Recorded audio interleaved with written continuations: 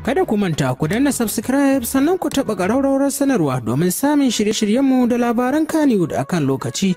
Ku ci gaba da kasancewa da Algaita Media.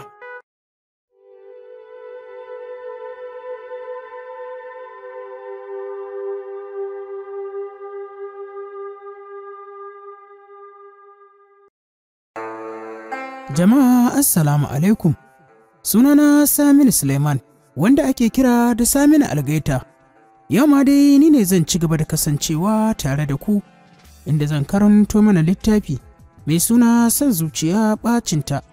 Littafin shahararriyar marubuciyar nan wato Siddiqa Habib Abba. Allah muna roƙonka inda muka saka wannan littafi ka ba mu ikon gamawa lafiya. Ku ci gaba da kasancewa da Algaita Media. Idan ba ku manta ba, na tsaya ne inda nake ba ku labarin ko da yake ban sani ba ko wannan sajan da ka tara ne da ya sa ka bi ka canja. Anta Halima ce ta carab ta ci gaba da bashi amsa inda take cewa ai kuma sajan yayi matukar yi masa kyau wallahi, sannan kuma Sadiq ya ƙara hankali gashi kuma ya ƙara kyau.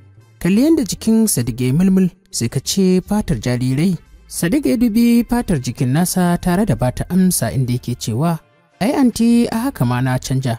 Na yi baƙi ba kamar a baya ba saboda wahalar karatu, yanzu bani da sukuni sosai kamar da. A daidai wannan lokaci ne Uncle Marwan ya dakatar da cin abincinsa inda ya dubi Sadiq a natse ci gaba da magana yana ce masa gaskiya fa ni ma na ga a kwanakin baya ka fi haske da muka zo na ga kai baƙi kuma ka rame. Sadiq ko wani abu ne yake damun ka? To daga nan ne muka tsaya, yanzu kuma insha Allahu za mu ci gaba.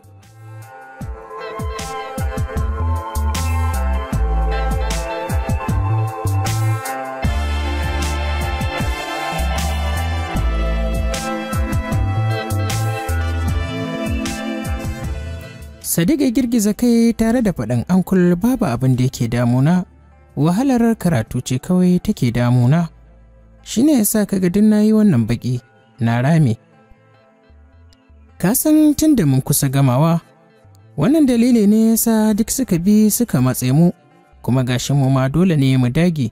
Kasancewar muna shekarar ƙarshe, idan mutum bai tsallake wannan jarabawar ba, to tabbas akwai haɗari.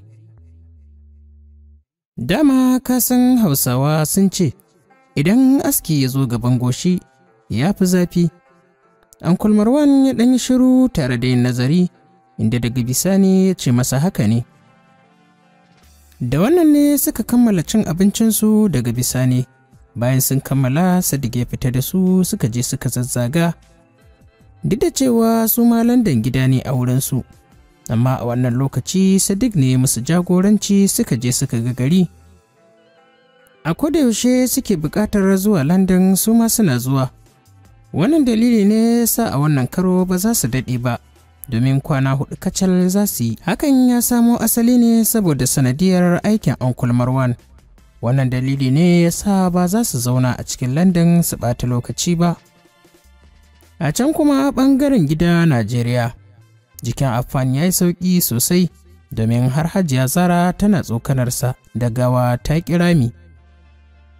A can kuwa ɓangaren su Zainaba ce take ta Allah ya dawo da babansu lafiya daga fatauci. Ko Allah zai sa ya saka baki uwani ta bata wayarta.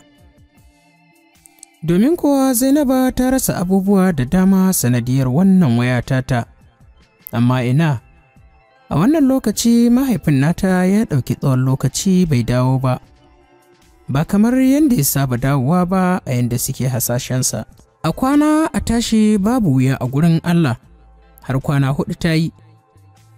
Sa'an Marwan sun fara shirye-shiryen dawowa gida, Sadiq kuma yana ta alhinin tahowarsu.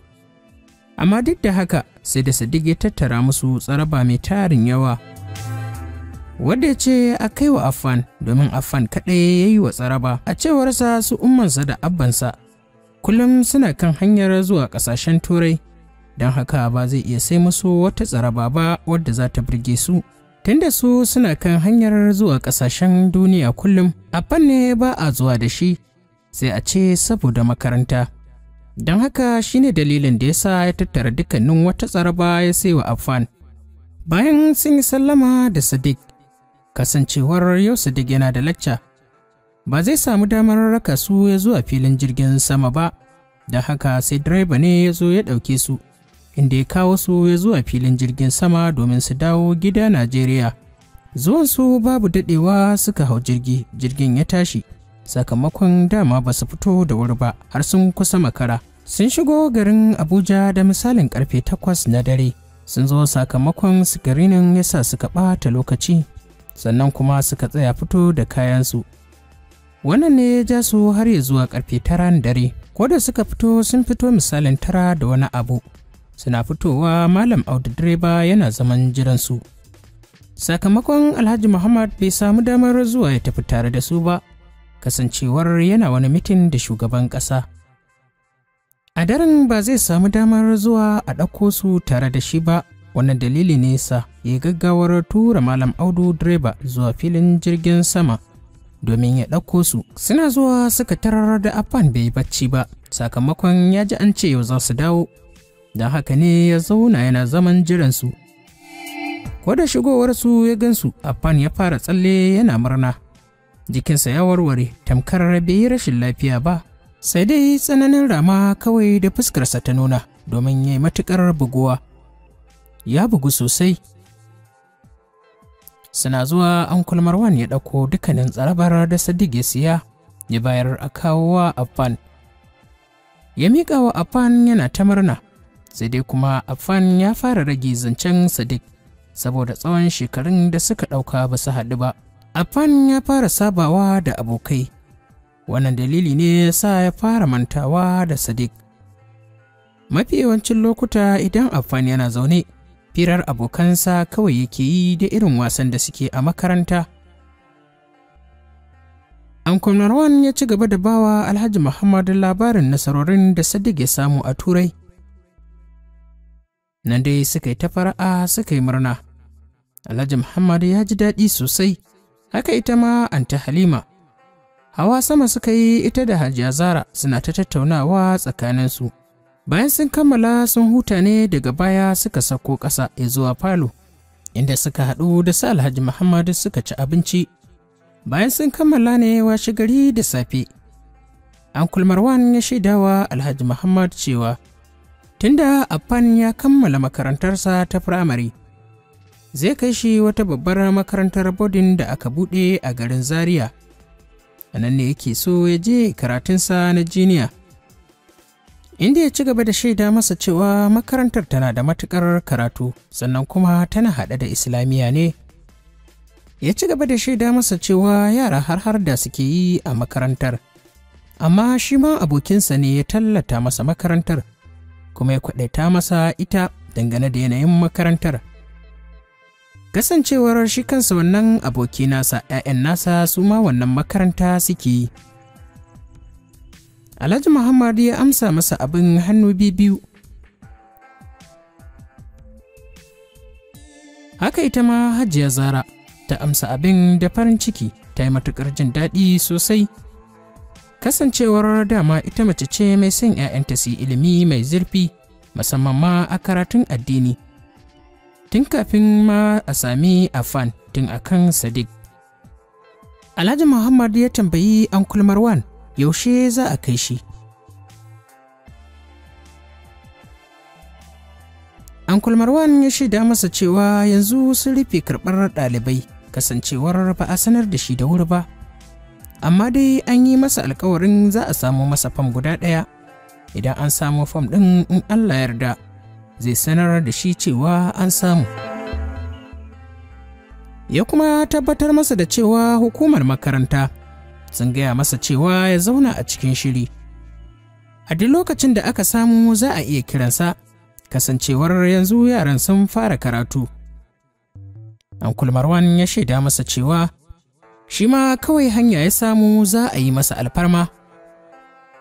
Alhaji Muhammad ya matuƙar jin daɗi da wannan labari, inda ya girgiza kai tare da faɗin to ba komai, sai mu kasance a cikin shiri ni da kai gabaki ɗaya.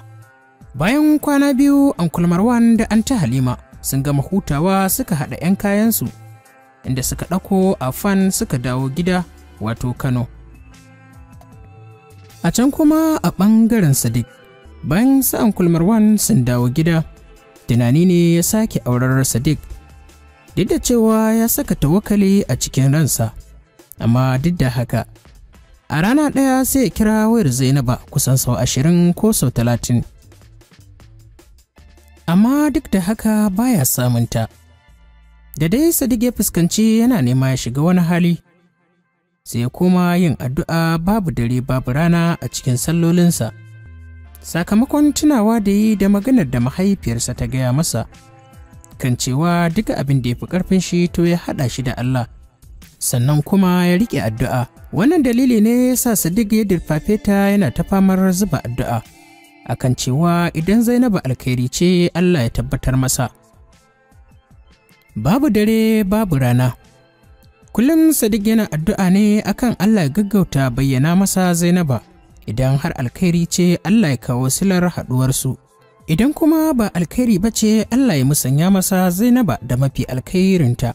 Hakan ta sa ya samu sassauci a cikin zuciyarsa, da ya mai da hankali akan karatunsa, har ta kai shi ga gama karatunsa na ƙarshen shekara. Bayan ya kammala jarabawarsa ta ƙarshe, sakamako mai kyau ya fito masa. Domin duk cosmate ɗin Sadiq babu wanda ya kai shi samun sakamako mai kyau. Shi kaɗai ne ya zama overall. A duk wannan shekara waɗanda suka yi karatu tare da Sadiq shi ne ya zama a sama. Mahaifin Sadiq ya yi matuƙar jin daɗi sosai tare da uncle ɗinsa. Mahaifinsa Alhaji Muhammadu ya kira shi ya sanar da shi cewa zai zo ya haɗa masa gagarumin biki a nan birnin London, domin a taya shi murnar kammala makarantarsa cikin nasara. Amma sai Sadiq ɗin ya dakatar da shi saboda tsananin yadda yake ɗokin ya dawo gida, idanunsa su tozali da afan. Shekaran kansa Sadiq a kan kansa ya san cewa ba zai iya ba su farin ciki ba idan suka zo, ba shi da walwalar da zai iya ba su farin ciki da annashuwa. Don haka ne ya saurin dakatar da su, kan cewa kawai a bari. Tunda shi ya riga ya kammala makaranta kuma sakamakon jarabawarsa ya fito, Sadiq ya shaida musu cewa a satin yake so ya taho gida, ba sai ya jira lokacin graduation ba, tunda ya san tsayawar ba dole ba ne. Amma dai tsayawar yana da matuƙar muhimmanci. In ya so duk abin da ya faru in hali ya yi, daga baya ya dawo. Duk wannan kauce-kauce da Sadiq yake musu, baya buƙatar su fahimci halin da yake ciki. Wannan dalili ne ya sa Sadiq ya ƙi yarda a tsaya a yi masa wannan biki. Har ga Allah, a cikin zuciyar Alhaji Muhammad bai ji daɗin yadda Sadiq ya ce ba zai jira lokacin graduation ba, amma da yake Sadiq ne ba zai iya yi masa musu ba, don haka ya amince masa akan ya yanki tiket ya dawo gida. To jama'a, duka kuma anan za mu dakata, sai kuma idan Allah ya kai mu jibi, inda za ku ji mu ɗauke da ci gaban wannan labari. Ku ci gaba da kasancewa da Algaita Media. Muna ƙara roƙonku da ku yi mana sharing da liking da kuma comment. Hakan zai ba mu ƙarfin gwiwar ci gaba da kawo wannan labari. Wannan kuma shine zai kawo ci gaban wannan tasha tamu. Mun gode da goyon bayan da kuke bamu.